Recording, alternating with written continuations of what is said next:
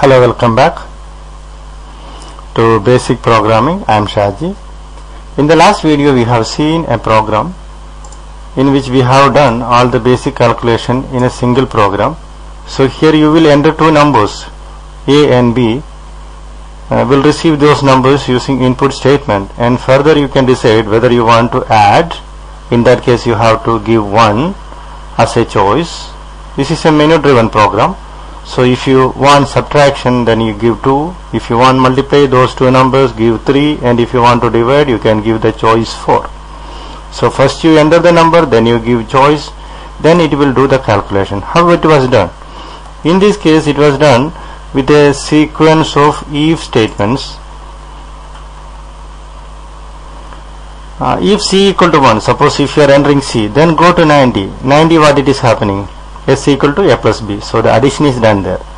If C equal to 2, then go to 100, then subtraction is happening.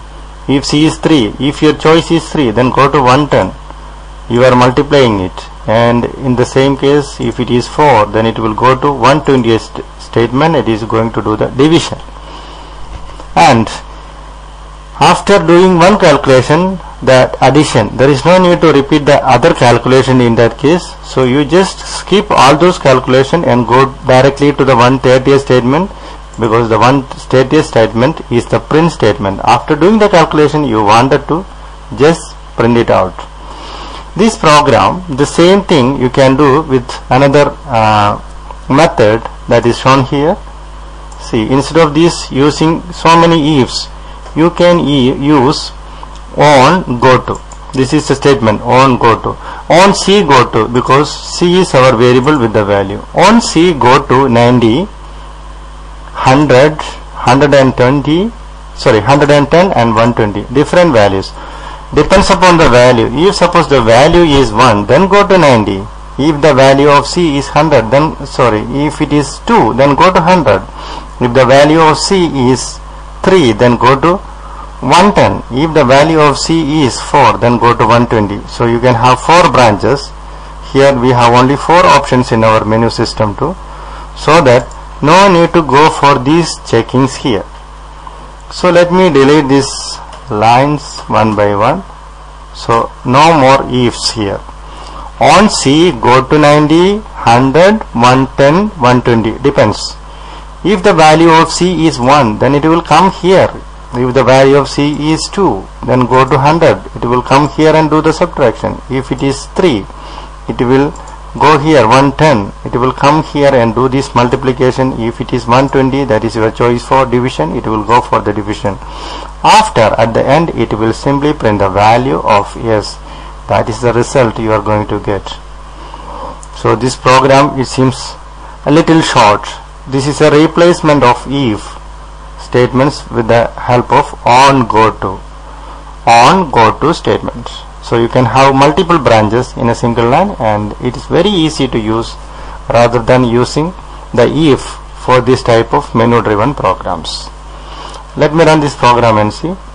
Enter a number. I am going to give 20, and I am going to give another number more, 30. So it is asking me whether to add, multiply, or division or whatever. Okay, I am going to give 3, that is for multiplication, and I am getting the answer 600. Yeah, to 20 into 30, that's equal to 600. So I am getting the correct result.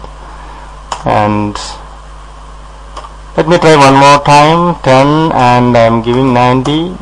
So I am going to add this time. I am going to give 1 the choice. So then it will add these two numbers. Then I am going to get the value 100. Okay, perfect. This program works perfectly. So how the program is? RAM calculation. This is a remark for the program.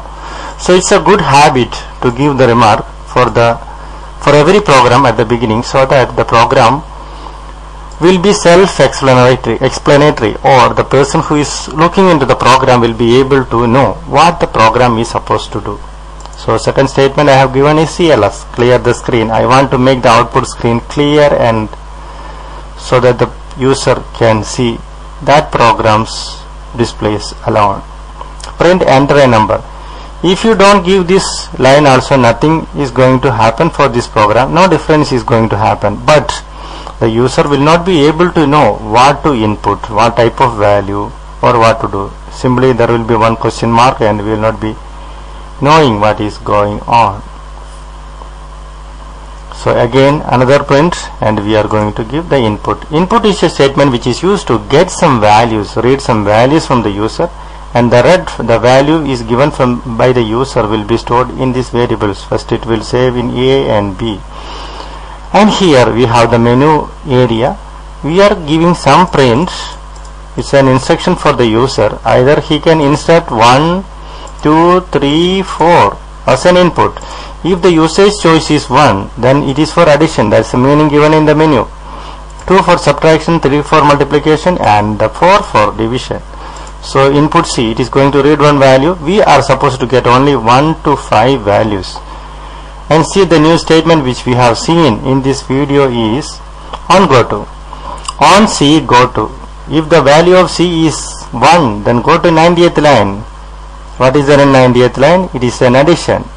These two values A and B which you have given just now, that will be added and it will be stored in S. And if C is 2, it will go to 100. What is that? S equal to A minus B. The difference between A and B is stored in S. And if the choice is 3, it will go here and calculate the product of A and B. A into B. And 120 if the value is 4. Value entered for C is 4. It will directly come over here and it will divide A by B, and the value will be there on S. So after each of the operation, it is directly branching to, it is directly going to 130 line statement, because we don't want to do the other operations again. We will be interested in addition. In that case, we will not be doing the other operations. So only one operation at a time. So we want to skip the rest of the operations. So it will come to 130th line and print S, and that's the end of this program. It's quite simple. So hope you have enjoyed this video. Try this program out. Please enter this program in your basic interpreter and try it out.